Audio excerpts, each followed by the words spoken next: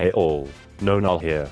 Okay, so in the third part of this Gmod animation guide, I will be giving some additional tips on what else you can do in Gmod to make your animations better, mostly using some more add-ons which are all linked below.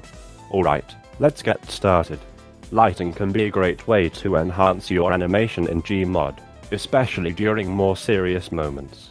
It's also important in order to make sure a scene isn't too dark. Go over to lamps in the construction section.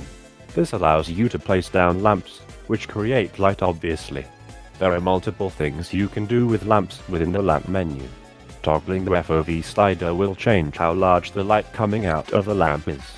Toggling the distance slider will change how far the light travels.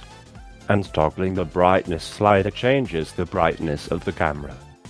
I probably should have mentioned this in an earlier part, but if you want to get more precise with the Gmod togglers more easily, bring your mouse over the name of the toggler and hold left click, which will bring up a more precise way of sliding the toggler. Further down in this menu you can change the color of the lamp. Going further down will allow you to change what type of light the camera emits. There is a harder and softer light, there is a square-shaped light, and then there are some cool effects as well. At the bottom of this menu is the option to change the model of the lamp. You can turn lamps on and off by pressing the button set here.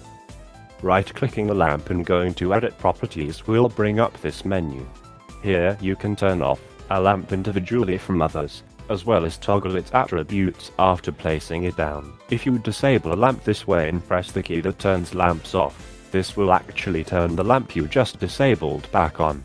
This way you can turn the disable key into a way of switching between two different sets of lamps. Lastly, you probably don't want a lamp to be visible when you record your animations.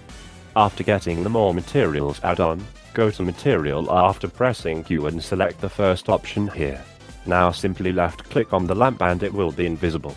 You'll still be able to see the light source of the lamp, so you shouldn't lose where it is. Now in animating with lamps, there is a very important rule to remember.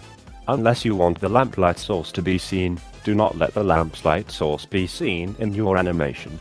I have made this mistake a lot of times myself and it just doesn't look good at all.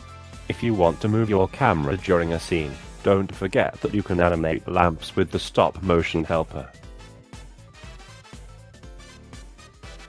Also try to avoid making the lighting too bright. While I'm on this topic, don't forget that you can activate a flashlight with F, which can be useful if something is a bit too dark to see, as then you don't have to go through the trouble of getting a lamp out. Thank you for watching. In the next part I will go over some additional stuff you can do with a bunch of add-ons, as well as giving some more general tips for using Gmod.